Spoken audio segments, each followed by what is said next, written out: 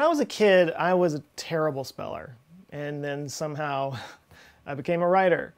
And now a YouTuber. I do 2 of these videos every week, and they take a lot of research, a lot of writing. For all of you kids out there in school, this is kind of like doing 2 research papers every single week. That's my life. I chose this.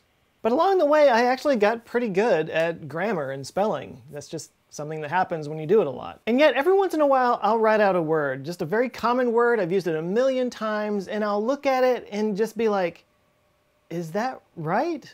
It just looks foreign and weird and just makes no sense all of a sudden. Showe? Shai?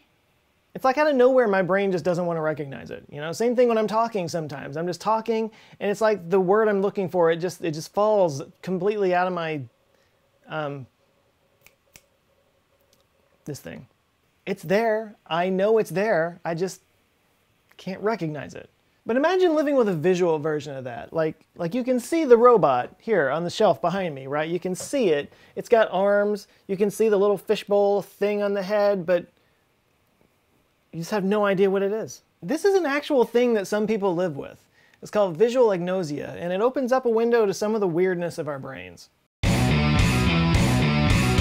Visual agnosia is defined as an impairment in recognition of visually presented objects. Luckily, this is extremely rare. Not very many people around the world have it. I tried to find a number and couldn't even find a number. It's that rare. But it's caused usually, like most things in the brain, by some kind of brain damage. You know, we talked in previous videos, like the one on Phineas Gage, about how little happy accidents have shown us how the brain works by the way the accident and the brain damage affects the brain's function. And it happens in the same case here. Sometimes it's a stroke victim, sometimes it's somebody with dementia. It's sort of like another symptom of dementia. And then there's some people that just have some kind of lesion that's developed in the brain. Some examples of people who have this include this musician who got a head injury and now can't read music, or can't read anything for that matter. Or this stroke victim who in this video tries to brush his teeth. As you can see, he picks up the toothpaste and smears it on the faucet at first, not knowing where he's supposed to put it. And then he picks up the comb thinking it's a toothbrush. For people with this condition, it's really important that they declutter their homes and their surfaces because they kind of know what things are by where they are. Sort of in the same way a blind person has to keep everything in the same position throughout their house because that's how they know, what things are, is by their position in the house. And people with this often use other cues in the objects, like their color or their shape, to kind of remember what they are. And also, in the same way that blind people are, people with visual agnosia, they actually have to use other senses like touch or smell or sound to kind of make up and compensate for their lack of visual acuity. And this is all really weird, but perhaps an even weirder form of this is something called prosopagnosia, which is also called face blindness. And this is exactly what it sounds like. People with this condition don't have the ability to recognize faces. And this was played to somewhat comedic effect in the 4th season of Arrested Development, where Lindsay Bluth was dating this guy who had face blindness, and hilarity ensued. Sort of. That season was not great.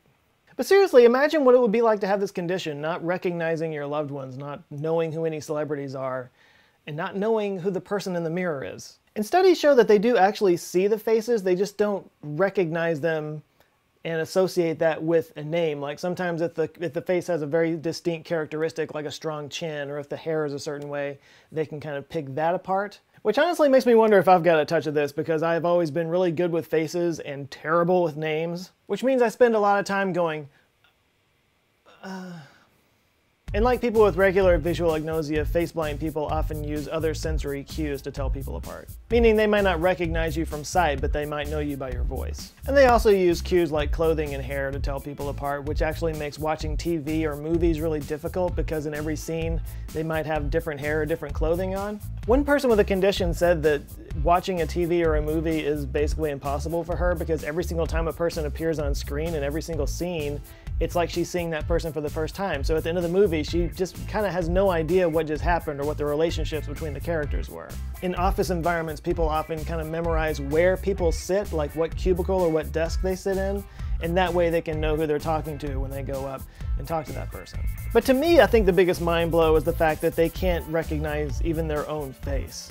I mean, seriously, imagine looking into a mirror and not knowing who is looking back at you. One person said that she often gets confused in restaurants because she'll be sitting there and she'll be wondering, like, who is this lady that keeps staring at me over there? And then she'll realize that it's a mirror and she's looking at herself. That's like nightmare fuel.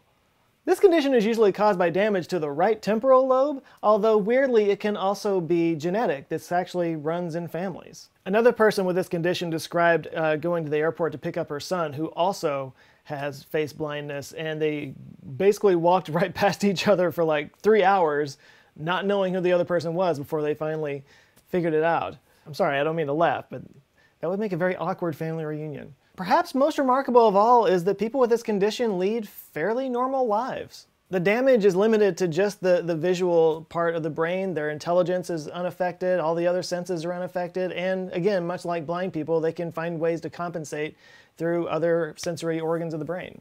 Like, take the musician from earlier. He can't read music anymore, but he has compensated and he's adapted, and now he plays by ear. Yeah, it really is a testament to the brain's ability to adapt and improvise to overcome challenges. And from now on, I'll have a great excuse whenever I can't remember somebody's name. Sure, it's a total lie, but hey, improvise. So yeah, I'll just put this out there. I'm curious, do any of you watching this video have this condition? Do you have any experience with it? Do you know anybody that has it? I would love to hear any stories or any background about it. This sounds like a fascinating condition and kind of terrible, but also just weird. T-shirts, as always, available in my store, theanswerswithjoe.com/shirts, website, place. Nailed it. I decided to wear this one because it's not so like spacey and sciencey. It's more like introspective and philosophical, because I have that side too. As I'm sure do you. All right, I'll leave you with that. Thanks a lot for watching, you guys. Go out now, have an eye-opening rest of the week, and I'll see you on Monday. Love you guys. Take care.